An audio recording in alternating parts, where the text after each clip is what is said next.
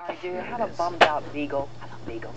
Or a crabby tabby, huh? Thousands of pets, suffer from depression. Yeah, they really do. It's out there. It is a problem. Tonight, Fox 8's Christy Steve shows us the many methods to cure them, including the woman who claims she can talk to your animals.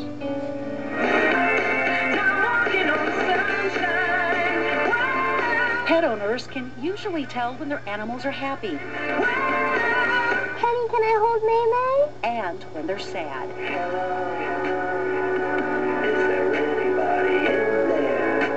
But what happens when a pet doesn't snap out of the doldrums?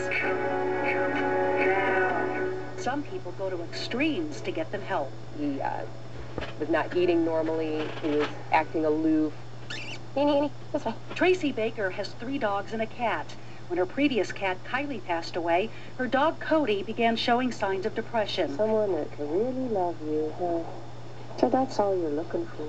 Traci turned to Barb Borkowski, an energy healer who'd already worked with some of the horses in a stable Traci manages.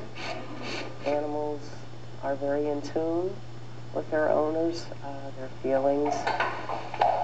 Through touching them, it's a transfer of energy, so they feel warmth, and it helps them to relax and balances out their energy. The energy wasn't flowing good there. Barb Borkowski says she can communicate with animals and find out what's bothering them. Cody had concerns, where did the cat go, and did the cat do something wrong? My eyes and he was looked a concerned little that she had wild. misbehaved or done something, and we had just gotten rid of her. And he was concerned that if he did something inappropriate, we would just get rid of him. Through energy healing, Barb explained to the dog that the cat had died. Then Traci had a talk with him. She says after she told him he wouldn't be abandoned, Cody's mood quickly rebounded. We were just a little more open to discussing behavior changes and situation changes that have happened in the household, that communicating those things to each other will clear a lot of those issues up.